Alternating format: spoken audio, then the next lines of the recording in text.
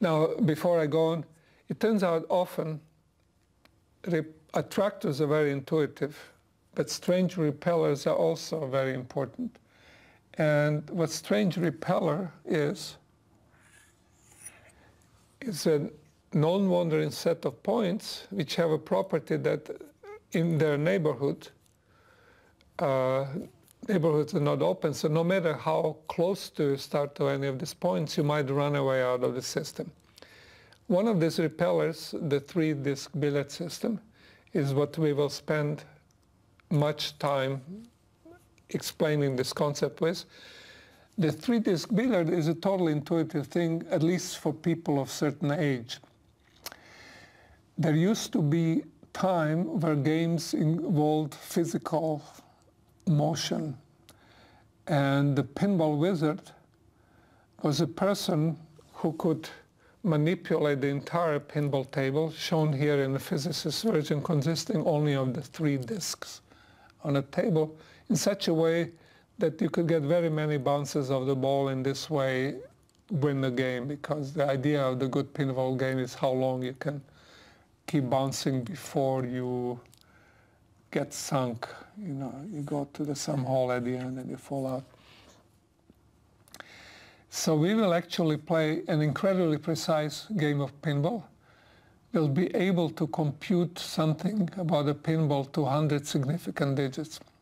Not that anybody cares. But pinball, you have very good intuition about. You know that you have to get that ball rather precisely aimed to be able to execute some sequence of bounces you want. And your intuition tells you that no matter how hard you try, so you make a very perfect table, you make a very perfect flipper, etc. You make it very noiseless. Your intuition is that you never will be able to bounce a ball like this, you know, more than 5 or 10 times in desired pattern. It'll go random on you. And again, this randomness is not because your pinball table is imperfect. As you'll see, it's because of a phenomenon which we call chaos. It says if it's unstable, it's unpredictable. Individual trajectory is unpredictable. So here is an example of a perfect pinball shot. It would be a periodic orbit in which you start at disk 1, you go to disk 2, you go to disk 1, you go to disk 3, 1, 3, 1, etc.